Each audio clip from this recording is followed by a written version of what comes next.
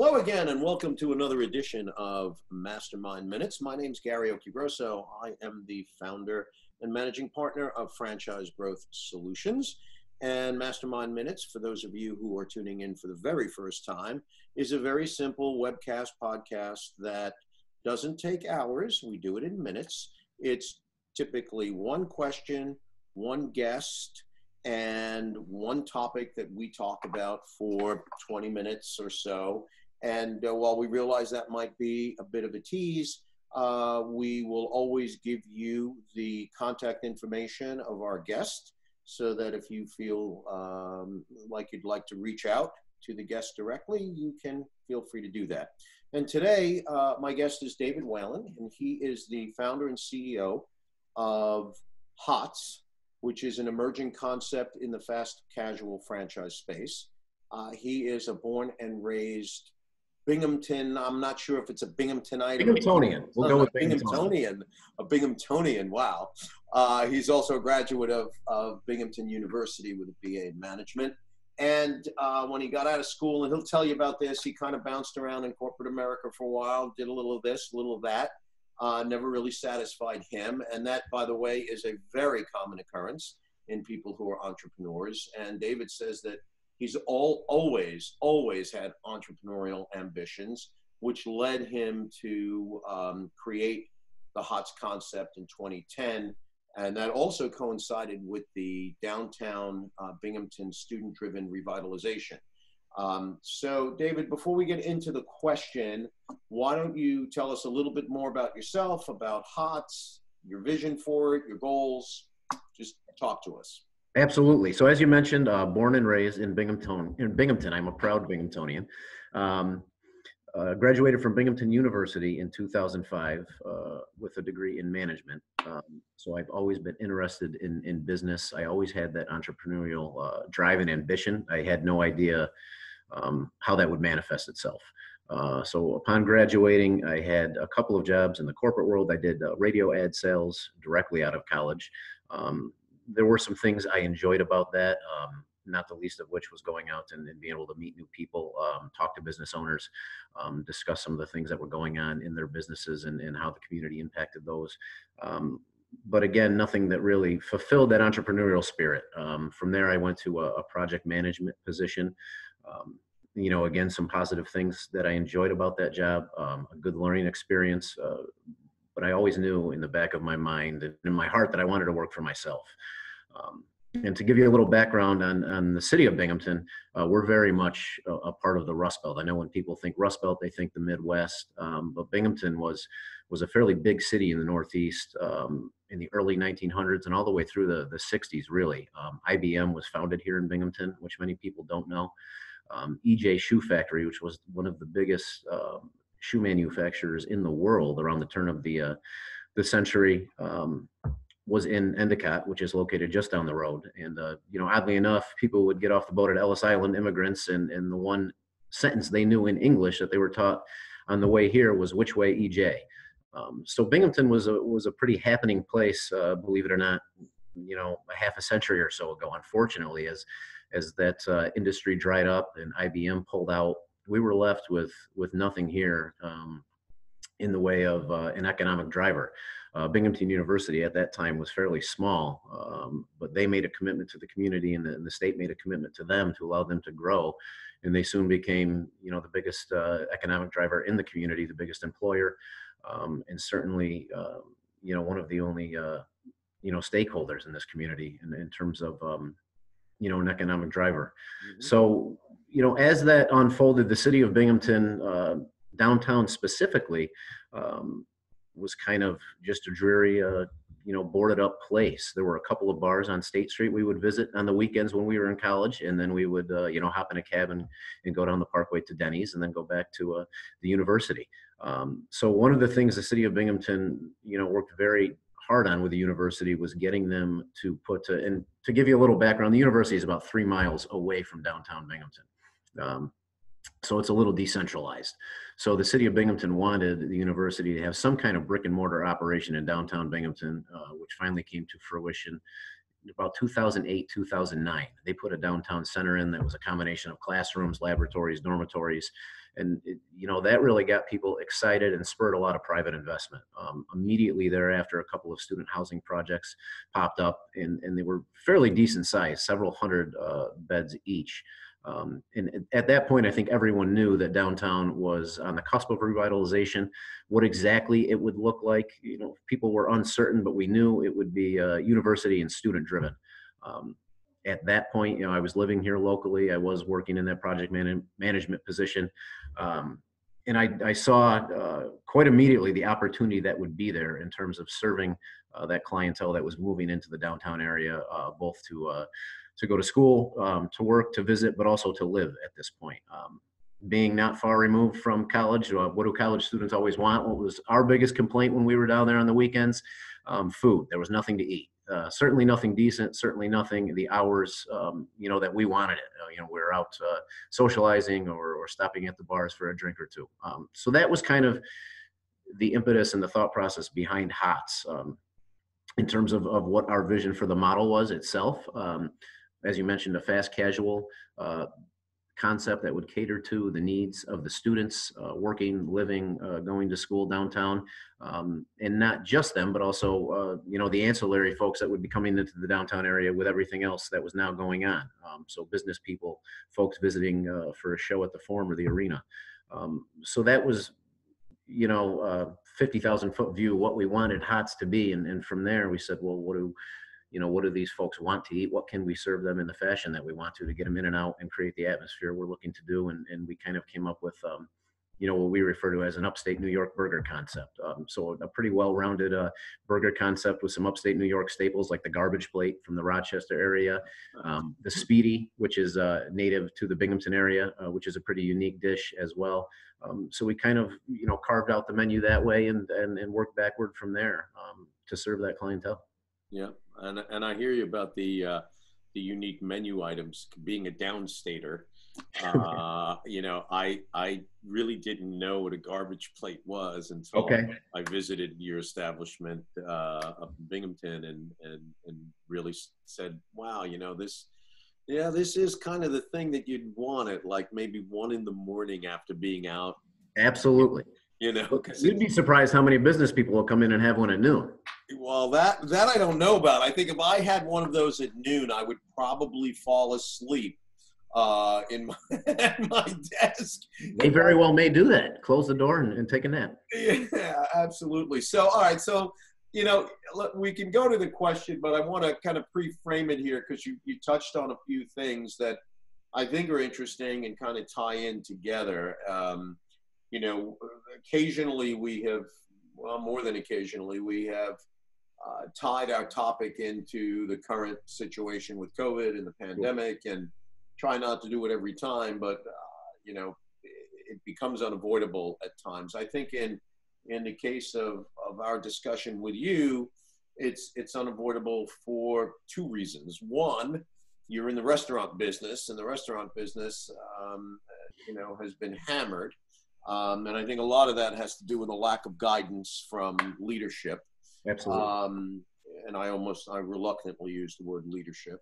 And the other piece, I think that's maybe unique to you and other food establishments in university towns, is that colleges, universities, schools, they've been impacted. They send the kids home, or you can't come back after Thanksgiving or whatever it is, which means that your customer base is not in town.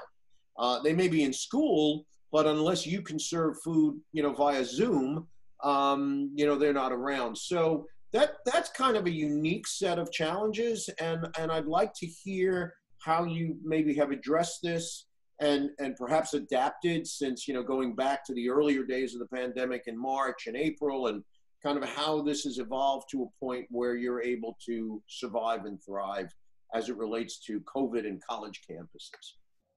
Absolutely. So, going all the way back to March, obviously when the news of the pandemic first broke, everyone was kind of uncertain, A, how serious it would be, B, how long it would last, and C, what kind of impact it would have, in this community with the university.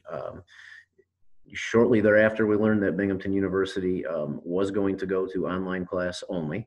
Um, so, I guess to back that up a little bit, one of the things I like about operating a business in a college community is very predictable business cycles. You can look at the academic calendar and you can kind of pinpoint what your year is going to look like. And while the downside is that there are big swings in business throughout the year, knowing exactly when they're going to occur certainly helps to mitigate that, and we can plan accordingly. That went out the window about the second week of March last year. So the university immediately went to online classes. That lasted for a couple of weeks. Cases continued to rise, and finally they shut the doors, sent everyone home, and finished the semester completely online.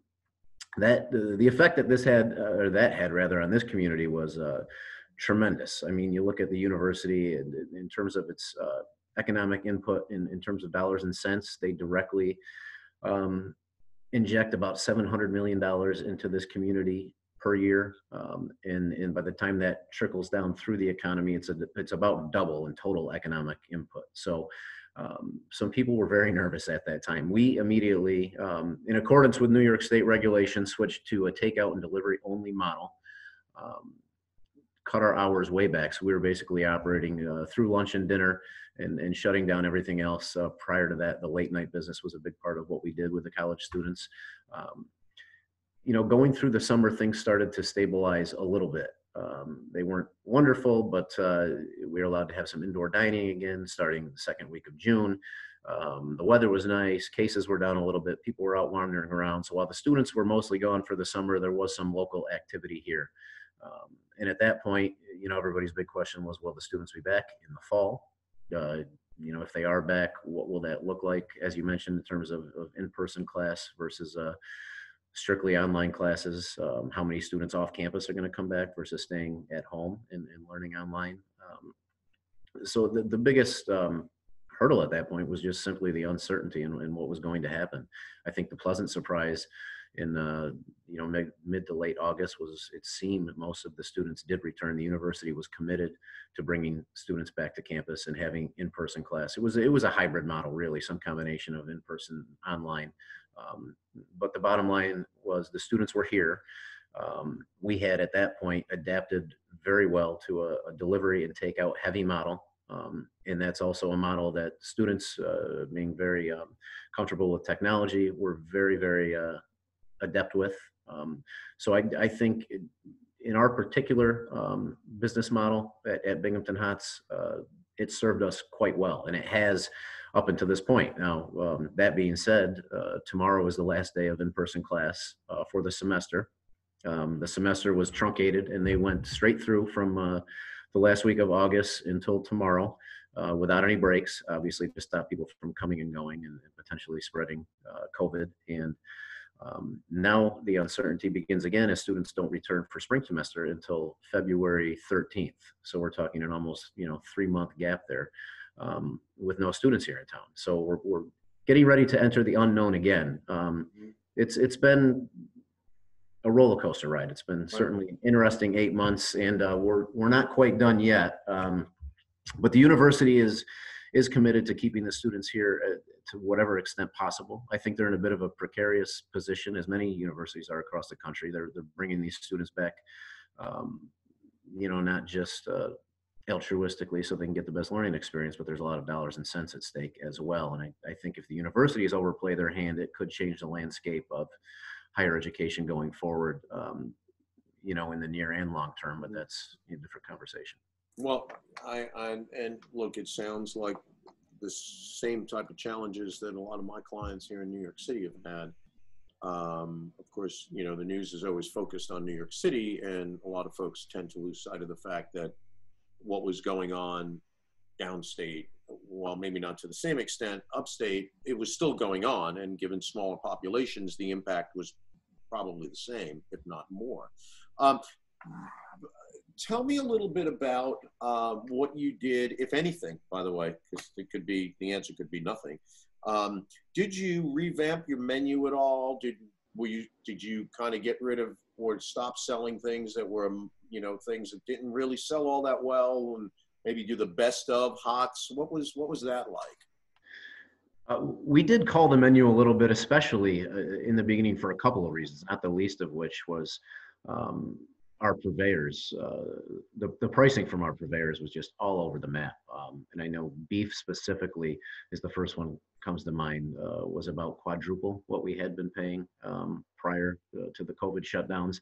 So there were some menu items that weren't economically feasible for us to continue selling. Our margins basically evaporated overnight. That being said, we also cut some items that didn't necessarily deliver or take out well. We changed up our packaging a little bit to make sure that food held well while it was being transported, that it arrived to the customer in the best possible quality. So we did quite a bit of that. The difficult part for us was deciding which items were most important to the customers, which kind of customer base we wanted to focus on with the revamped menu. And it was a learning process, but we got through it, and a lot of those changes we kept in place at the start of the fall semester because they ended up serving us well. Good. That's good to hear. And yeah, I mean, we have a division in our company that does restaurant assessments and recommendations, and Fred, who I work with, he and I were very busy helping not so much chain restaurants, but kind of the mom and pop operators in not only understanding how to revamp their menu for cost of goods and efficiencies, but also how to utilize third-party ordering platforms and some of these things that many of them just simply did not care to use up to this point, but then found themselves forced to use it. By the way, they now like it because it is increased business, and we understand there's increased cost, but there's increased business. Okay, why don't we, just to kind of round this out, tell us about the franchise. You and I work on the franchise together. Talk to me about how HOTS became, in your mind, a vehicle that you felt you would want to franchise, as well as, where you'd like to franchise in the immediate future, how many units in the next couple of years is your goal, that sort of stuff. And then we'll wrap it up with your contact information. Sure, absolutely. So the idea behind franchising the concept was really, looking at it on its face, it does very well here in Binghamton, New York. I think it is a good fit for similar communities, of which there are many in New York State, in the Northeast in general. It is a college-centric concept, and that's not to say that it couldn't work in a big metro area like New York. But we feel the concept just makes sense. The menu has appeal. The logistics that we've worked out and the systems we put in place would certainly give an advantage to any owner operator that wanted to come into the system. I'm glad I was hooked up with you at Harold's recommendation to work together on the franchise development. And really, we hope this year to bring 2 franchises into the system. COVID has certainly put a damper on that situation. And ironically, I feel at the beginning of this, we had some really good substantive conversations with folks. And I think the difference at that time was that people thought this would be over within a matter of weeks, if not months, and there would be tremendous opportunity on the backside of it. And that just hasn't come to fruition yet. It will at some point, but it's kind of anybody's guess when. So, I feel those conversations have dried up a little bit at this point, but I still feel there's tremendous opportunity on the other side of this pandemic, and this concept makes sense for many communities in the New York State area and the Northeast in general. So, that's kind of where we're at right now. We're working on the lead generation and the development side, and trying to bring some franchises into the system. Yeah, and I agree. First of all, this is not forever. And I also believe that when we come out on the back end, there are lots of opportunities right now in the restaurant business. And a lot of folks, when I say that, they scratch their heads. And I tell them, hey, you know what, if you were to start a restaurant today, you would start the process of opening up a restaurant today, chances are that restaurant wouldn't be open for 4, 5, 6, 7 months. Okay. Because you've got to go through site selection process, building it out, everything. Sure. Well, you can't, where are we going to be in 5 or 6 months? We're going to be further down the pipeline. I think it's going to be very positive. There's lots of positive news. So from a franchising point of view, the folks who are actually of that mindset are very active, knowing that there's second generation restaurant space. The cost of money is pretty cheap, right? Well, not pretty cheap. It's cheaper than probably what my grandparents ever saw when they were kids. It's really, you know, it's really cheap. The other thing that I think that's interesting, and I'll kind of leave it here, and then you can give us your contact information. I don't want to run over time here. Is that the one of the other unique aspects about HOTS, and we're referring to it as HOTS, but your location is Binghamton HOTS. Correct. And if I were to open up one, say in Fairfield, Connecticut, near the University of Fairfield, my HOTS would be Fairfield HOTS, correct? Absolutely. Or Absolutely. Syracuse HOTS, Rutgers, well, I guess that's New Brunswick HOTS. So you're creating a sense of place that's uniquely tied to the university in that town, correct? Without a doubt. And I think that's one of the things that most appeals to me about being in a college town, a direct sense of community, a tie to your guests and clientele. And it's very easy to connect with them in that fashion. Yeah, I agree. All right, David, anyone wants to get in touch with you either about the challenges you faced, or maybe some advice if they're facing the same challenges, or if they're interested in contacting you about perhaps learning more about the franchise, what do they do? Absolutely. BinghamtonHots.com. You can enter a message on their website and it'll be sent directly to our email. Feel free to email me directly at davidwhalen8@gmail.com. You can also find me on LinkedIn, and Binghamton HOTS is active on Facebook and Instagram as well. Great, thank you. And for those of you who didn't write all of that down, that's okay. You know, when we post this on YouTube, LinkedIn, and when it hits Spotify, Apple, there's text there, so all of that information will be posted. David, thank you very much. I look forward to seeing you in person at some point in the near future. Best success, and we will see everyone the next time on MasterMind Minutes. Thank you. Thank you very much, Gary. I appreciate it. My pleasure, pal. Be well.